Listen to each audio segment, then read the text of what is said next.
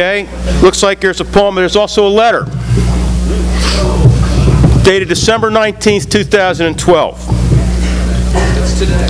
That's today. It's one of our bright seniors pointed that out.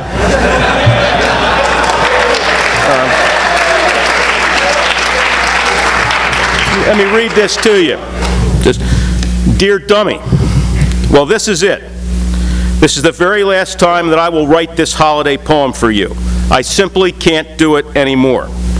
There are only so many ways to create a story about the Gilman Five. I'm 427 years old, and that is elf years, which are more like 7 human years each. And I'm tired. You know, dummy, I've been doing this elf writing for a long time. Remember that guy Homer? He couldn't even spell, much less write a poem like the Odyssey. Remember Plato? The Republic? All mine.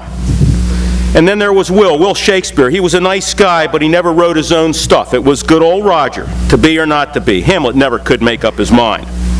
At any rate, how I got stuck with you, I haven't a clue. It's been fun, but you really are a dummy. It's been a pretty interesting 15 years doing your stuff, but I've got to pay attention to my new gig. Since I've finished Harry Potter for JK, and the Hunger Games is now in a theater near you, and this stupid poem is done, I'm going to take some time off and go to an island, relax, and get a tan. And then it's on to Xboxes and iPads and video games. I've been called back to the workshop to take over the electronics division. It's a promotion, but I will no longer be able to write, so you are on your own. Hope this does not let you down, but you're pretty old in human years, so it's probably best that you step down and stop trying to pretend that you're smart. You're not. You're a dummy. Good luck, and if I were you, I would give up trying to pretend that you can write poetry. Your friend, Roger the Elf.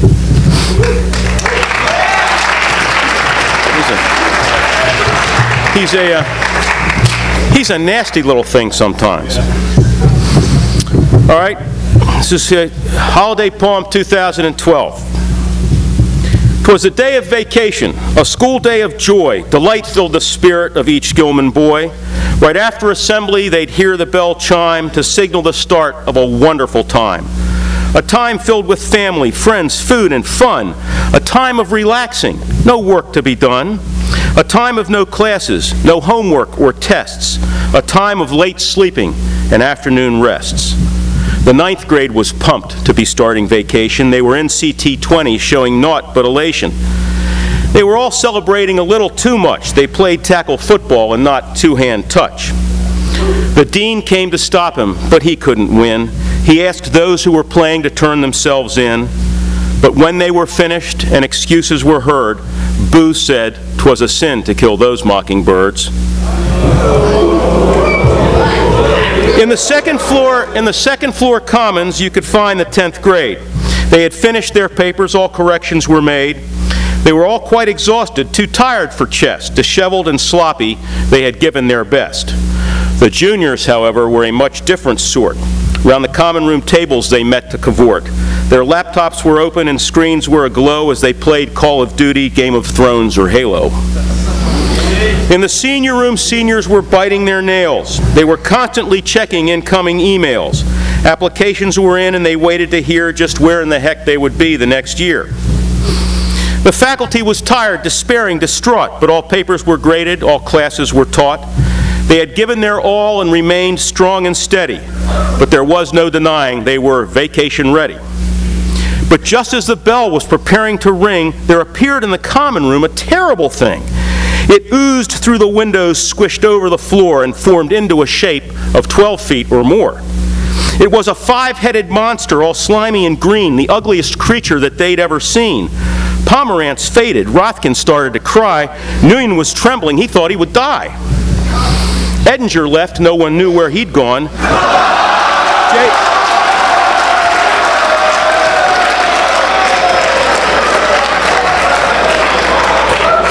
Three syllables. Jason searched for him, both hither and yon. Stole or ran for the hills, escape was his plan. Staying to face it was Paul, he become a new man. Alexander stood tall and started to speak. Just who are you, creature, and what do you seek? You've come onto campus and created a scene. Moreover, you're ugly in a strange shade of green. Be quiet, you worm. I've come for revenge. This Gilman 5 stuff has just got to end. In a moment, that nonsense will not be alive. I'm taking over. I'm the opposite 5. One head is dishonor and one is hypocrisy. A third's disrespect and a fourth mediocrity. The fifth I call arrogance. In my heads I take pride. So put on your seatbelts. You're going for a ride. With a wave of his hands, he just disappeared. Right then the boys changed and began acting weird. Their honor, integrity, and respect simply vanished. Humility and excellence were also both banished. And chaos erupted all over the school. The boys changed completely and began to act cruel. They were arrogant, dishonest, and miserably shoddy. They were a terrible excuse for the school student body. In the science building, the boys were completely unruly. Clark was experimenting on Grenke and Muley.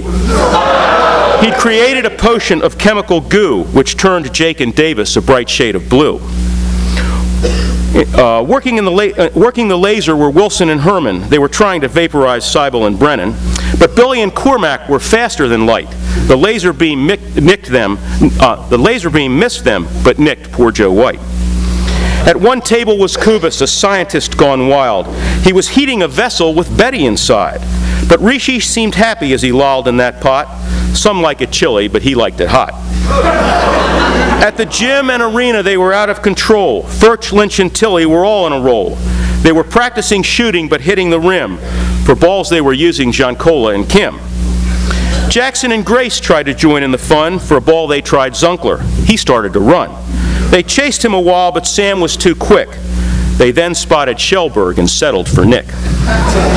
Wonkowitz and Smith practiced moves on the mats, but the mats they were using were Marl and Katz. To make matters worse, Webb got into the fray and was trying to tie in a knot Carter Gray. In the old gym, a volleyball game was beginning. O'Brien was trying, but Johnson was winning. Obrecht was there and he had a racket. He kept trying to serve it, but just couldn't smack it.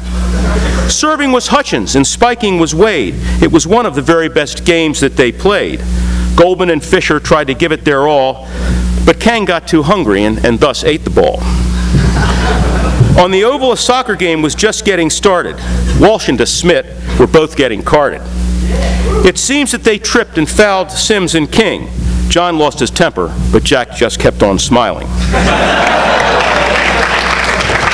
In the goal there was Vint, who was new to the net. He danced and he wiggled as he got himself set. Plunkert from the wing took a right nasty shot. Robbie managed to save it, but not by a lot. Barth came to relieve him and he'd played before, but Vosvik was kicking, and yes, he did score. But Matt was quite angry that the ball had gone in. The ball they were using was Jesse Nygren. Poggi was there playing football with glee. He ran over Flax and right wing Henry Lee. He was going after Cockrell, who was throwing a pass, but Shane faked him out and he fell on the grass. The ball ended up in the arms of Mike Knudsen, whose very swift running helped him to elude men. But Dickerson, Norris, and Kaiser were there. They went in for the tackle, but came up with air. Monahan caught him, but it took him a while.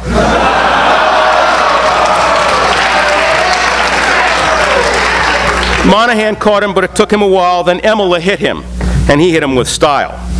Corey Way came along, and he had his tee. He split the uprights with Hawkins Rippey. Meanwhile, in the pool, it was not a nice scene. Drosner was standing on Brown and Mac's screen. He kept trying to ski, but the engine would stall. He was using his power on Nuj Khandalwal. Hudhud was racing with Kunat Preun, but the race was over way too soon. Muhammad just crushed him by more than a lap. You could say that his race with Saran was a wrap.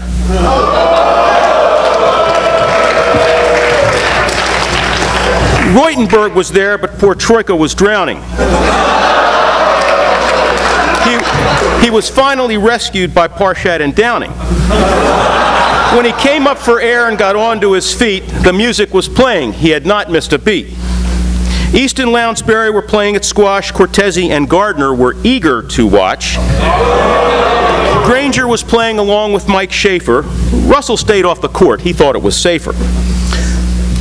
What went on in the wood shop was really not good. On the lathe, Hanley locked in both Ahmad and Woods. No one was sure what he planned to create, but both Rafe and Michael began to rotate. There on the drill press was Jeremy Choi, who was trying to make a new kind of toy. He inserted the drill and adjusted the tang and was ready to aerate both Davis and Lang. In the art studio, matters were not too sublime. Shea stretched on his canvas both Cha and Delheim. He was trying to paint a true masterpiece, but his brush had no bristles since he used Daniel Reese. The music room rocked. James Choi played violin. The bow he was using was John Chirichian.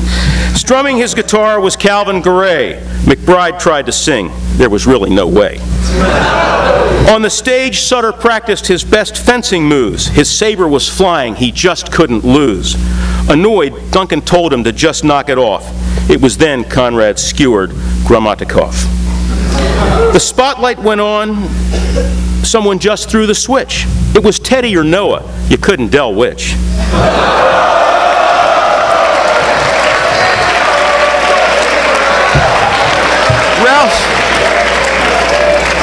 Rouse started acting. He was actually not bad. Adam started to cry because the scene was so sad. Priebus started to tap dance, as did Ihanatu. They were tapping and dancing on Sandberg and U. Gillette and Fertitta tried to find their own grooves, but neither possessed any admirable moves. The school was a mess. It was in such great need, but at last Zane McFarland told us how to succeed. He said that in order to fix this disaster, we needed to see the incoming headmaster. The boys all then ran to see Mr. Smythe. In his deep southern drawl, he gave them this advice. It's easy for y'all to defeat this green entity. But first, you must try to regain your integrity. If you work on your honor, humility, and if you work on your honor, respect, and humility, you'll regain your excellence and restore our community. With that, the boys struggled to follow the five, and they found that within them those traits were alive. They knew if they practiced the five, they could win, so they screwed up their courage and went to begin. Each act of goodness would cut off a head, until finally the monster's great power was dead. Tendler showed honor and Emmett integrity. That hewed off the heads of dishonor and hypocrisy. Mediocrity was severed when Evans showed excellence, and Robinson's humility decapitated arrogance. And by McLean demonstrating this trait of respect, the monster was headless, as one would expect. So the monster's heads all lay on the floor, and the opposite five blindly groped for the door. You worms have defeated me, I cannot survive. If you practice the five, I can't stay alive. McAvoy laughed and Levine looked relieved. Radoff and Cook at last both believed. And with that, Smythe walked in and said in his way, y'all get out, opposite five. You're finished today. The green thing picked up his heads in disgrace, and amidst cheers from the boys, he vacated the place. And the spell was then lifted and order restored. Honor and the rest of the five weren't ignored. In fact, they were practiced by all of the boys, and this led to happiness and all kinds of joys. For the five is a compass, a character guide that strengthens your core, which is deep down inside. If you practice the five, you live life as you should. You're a man of great character, of force for the good. And with that, the bell rang and the boys were set free. Vacation was starting, and starting with glee. They were leaving much wiser, with character intact. They knew how to live and they knew how to act. So you young men of Gilman, heed the lesson they learned. It's by living the five that your character's earned. And remember this lesson from your first day to last. Always live by the five and live them with class. Happy holidays, fellas. Have a great time.